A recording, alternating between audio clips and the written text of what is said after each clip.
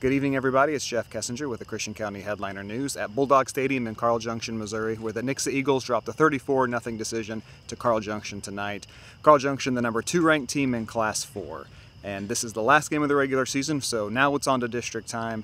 And even though it was not a win, Nixa coach Rich Rehagen said he was happy with the effort his club gave in the regular season finale. Tonight. I know it's 34-0. It's not the result we wanted, but I felt like our kids played really hard. And, I didn't know if we would. I didn't, and as far as when I say that, there's not a lot that wasn't set for us. We're just coming down here and playing. And I thought our kids played hard against a good football team. Carl's got a nice football team over there. It was just a 7-0 game at the end of the first quarter, and one thing you're going to notice is these are all short touchdown runs for the Carl Junction Bulldogs. Nothing more than 11 yards on scoring plays tonight.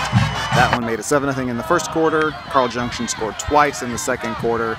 This is a caper by quarterback Joe Kennedy as he powers his way into the end zone. And then you get one more run here by Raekwon Weston right before the half.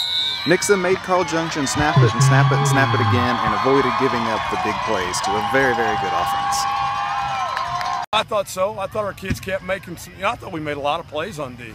And they do have some playmakers that get away now and then, had them in some long situations where they make some long plays, 15, 20, whatever. But I thought our kids played well. I thought our, defense was moving around and put them in some bad spots. We didn't always make the play, but we had them in some bad spots. Here's one of those very good plays by the Nixa defense. They pile up Raekwon Weston, and Ozzie Garcia comes in to finish it up. That stalled that drive out, although the Bulldogs did later go ahead and find the end zone. Nixa got close to finding the end zone a few times itself and just were off the mark. Here's quarterback Jack Sanders throwing into the end zone for Chandler McAtee. That one gets batted away at the last second. Another Jack Sanders pass into the end zone. This one is headed to Lucas Roman, and it's going to be maybe just a little bit too tall for the Eagles wide receiver. So the Eagles got close on several occasions but never could find the end zone. And it'd be remiss if we did not show you the play of the game tonight. Watch as Kennedy bobbles the snap, scoops it up, and heads for the end zone. He's going to fly over the defender here and into the end zone. And that is the last touchdown of the night for Kennedy.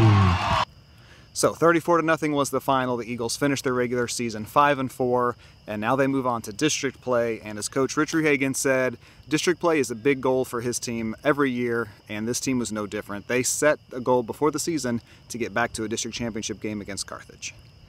One goal is to win district, and talking with our kids in our off season, it's like the #1 for them. And go out and try to pursue it. Know we're got a tough district. There's some good teams in there, but go try to pursue it and try to extend our year.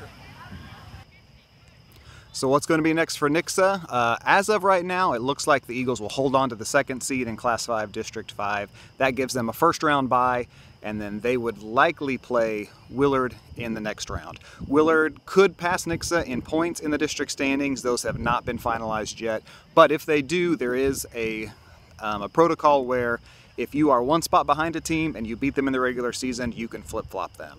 Nixa took advantage of that last year to get a first-round bye over Neosho, and that could be the case this year over Willard as well. So that would mean no game next week for Nixa. They're a little bit banged up right now, especially along the defensive and offensive lines, so they could really use a chance to heal and rest and get ready for the 2nd round of the district tournament. Across the county in Ozark, the Tigers were 42-14 winners tonight over Bolivar. Alec McChesney is going to have a video about that for you. Ozark will likely not get a first-round bye. Their district's Class 5 District 4 has not been finalized yet either, but it is looking like Ozark will be home next week to host the Central Bulldogs in the first round of the district tournament. That will be our Ozark Chevrolet game of the week if that's the case. Tigers managed to get a win there. They would likely go to Lebanon or perhaps Camdenton, but again, that has not been finalized yet, and we will get that at ccheadliner.com as soon as we know. Speaking of ccheadliner.com, check there later tonight. We'll have a story from this game as well as a full photo gallery. We'll also have a story and photos for you from Ozark's win at Bolivar tonight. So that'll do it for me here. Thank you all so much for watching tonight, and enjoy your weekend, Christian County.